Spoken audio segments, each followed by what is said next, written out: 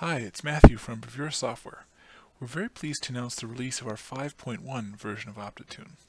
In this version of OptiTune, we have some new real-time features called the Task Manager and System Services.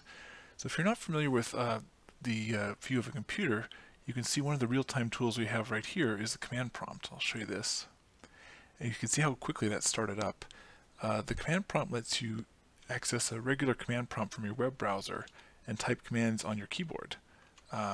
It's pretty straightforward, and it's very snappy. The new features in the 5.1 release are the Task Manager and System Services. With the Task Manager, all it is a bunch of graphs that show the CPU speed, memory usage, disk usage, performance, stuff like that. You've got you can see Ethernet usage, and it's very similar to the Task Manager in Windows, but for a web browser. This all uses WebSockets and HTML5 canvases to show all the graphs and such. You can see it shows a lot of information about CPU usage and memory usage and things like that.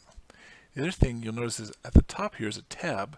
If you click on that, you can see the list of running processes on the computer. You can also change the process priority or end them just like you would in a task manager. So let's find a sample process. We could end that there. You just basically click on one of the checkboxes and then hit the button down here or here to change the priority.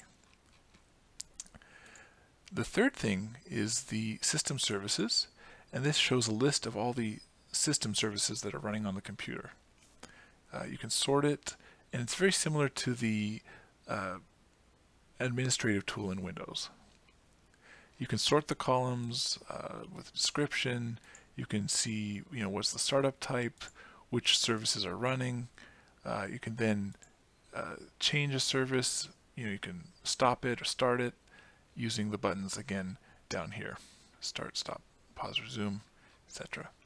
And that concludes the new overview of new features in OptiTune 5.1.